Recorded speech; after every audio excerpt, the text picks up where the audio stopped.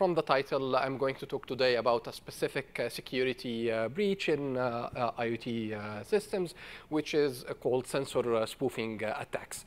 Why sensor spoofing? So if you look into any IoT, sensors are the entry point for your IoT systems. It is all about data that is collected, how to analyze this data, and so on. All these data are coming from sensors.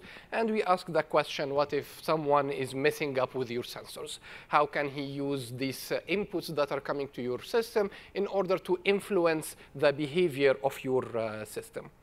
So in particular, I'm going to talk about three different instantiations of these attacks, starting from the basic attack model, false data injection, and then I'll start to increase the complexity as we move forward.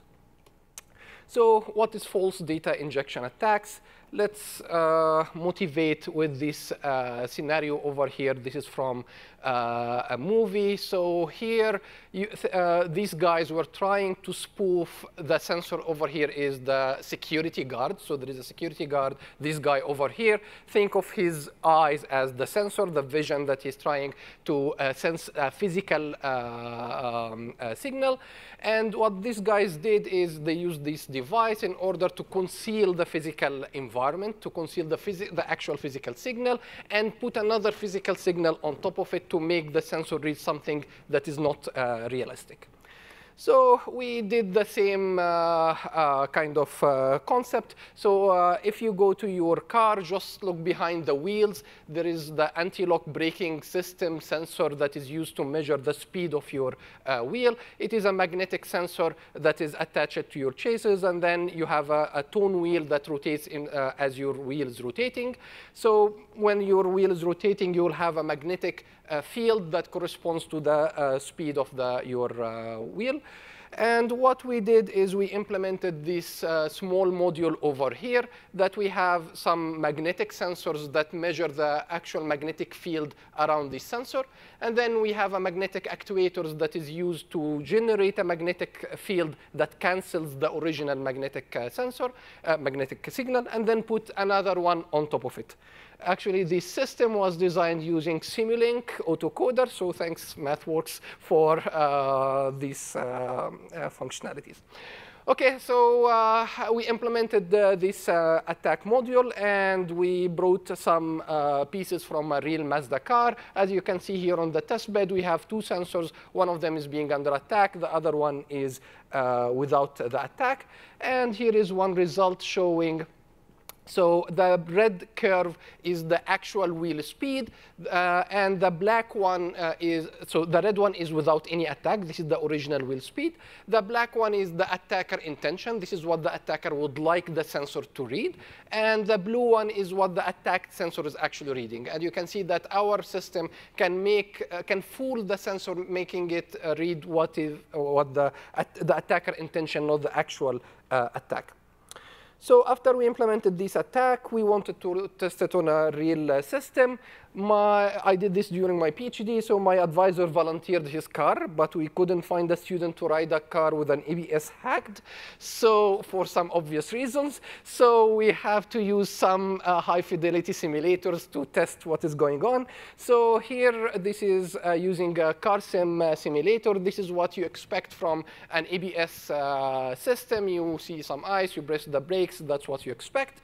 Let's have, again, the same system, same driver, same conditions, but having only one of the sensors being under attack. You press the brakes, and that's what is going to happen.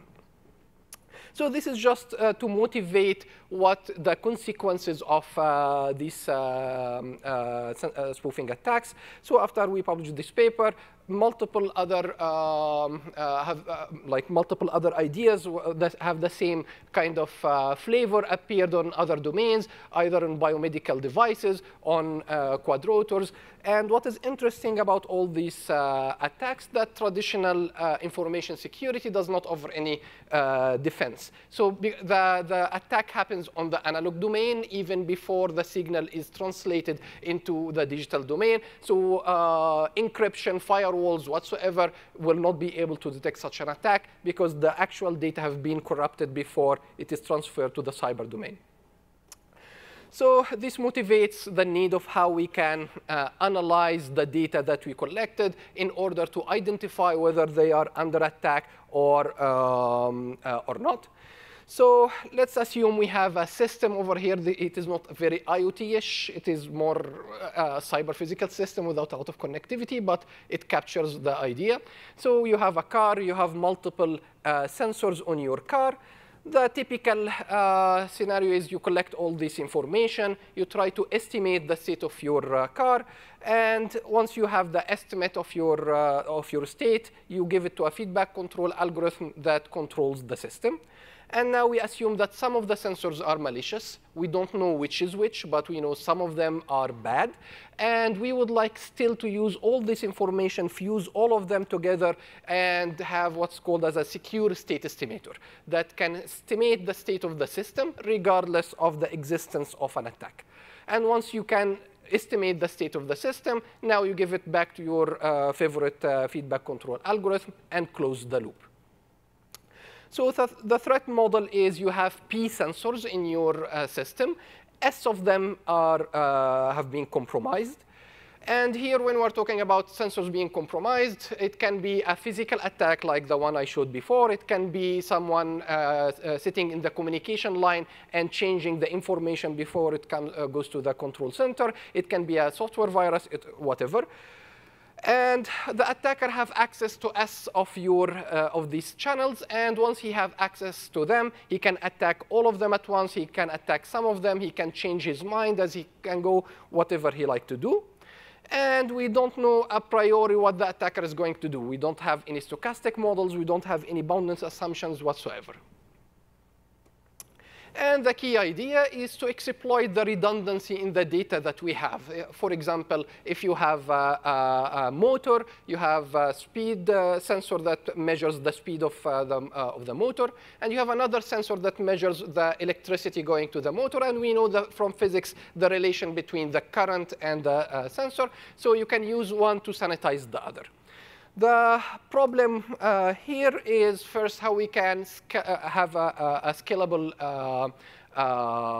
technique, especially in IoT. You have hundreds of sensors. How you can get all these correlations between all these different sensor streams and so on. How you can do this at real time. You cannot freeze the physical system until you do your analysis. These have to happen at real time. And the problem, it is a combinatorial problem. It is an NP-hard problem.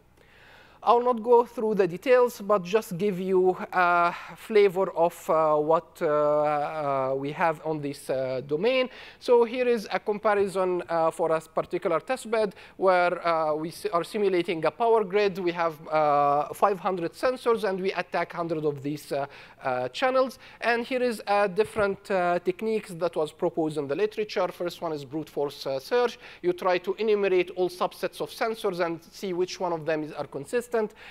Using mixed integer programming, using SMT solvers. And as you can see, all of those consumes a lot of time.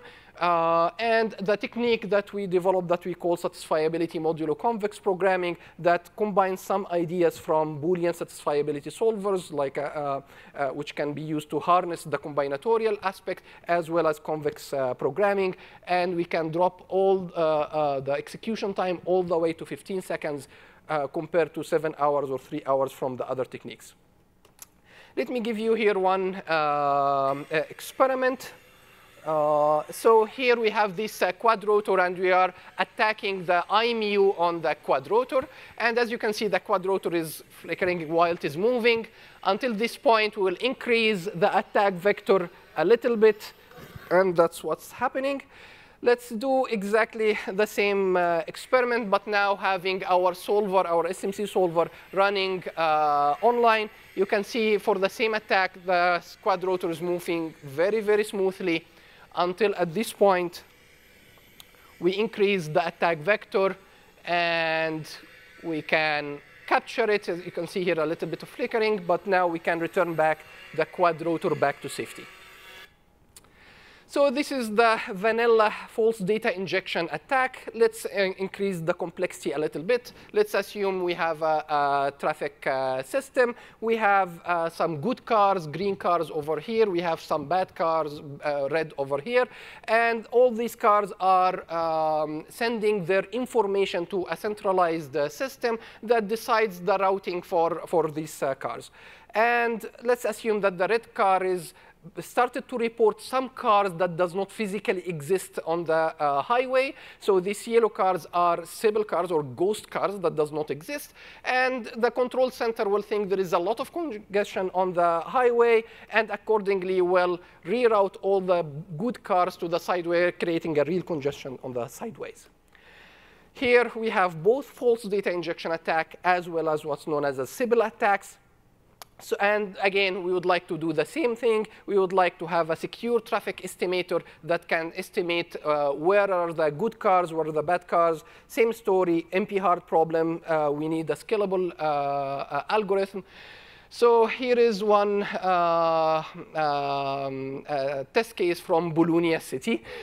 So we are using the Bologna data set over here, which collects the traffic inside some of the highways in Bologna during the rush hour. And we starting to inject some of those Sybil cars into the system. And as you can see here, without any security mechanisms, the average travel time for the cars inside the city can go all the way to the maximum capacity of the traffic system. Using our technique, we can drop it back all the way to the normal average travel time. Finally, let's put privacy on top of it. So we have a lot of sensors. They would like to collaborate together, but they have some privacy constraints, and some of them are being under attack. So here is one technique that we use from homomorphic encryption after doing some edits here and there, but again, we can do it. Even if some of the sensors are malicious, they are collaborating together in order to leak the information from the rest of the sensors. Even if they are collaborating with a cloud, we can still have some privacy guarantees as well as some resilience guarantees. So with this one, I would like to summarize. I tried just to give a summary of a lot of results that we have on false data injection attack, as well as Sybil attacks and privacy constraints.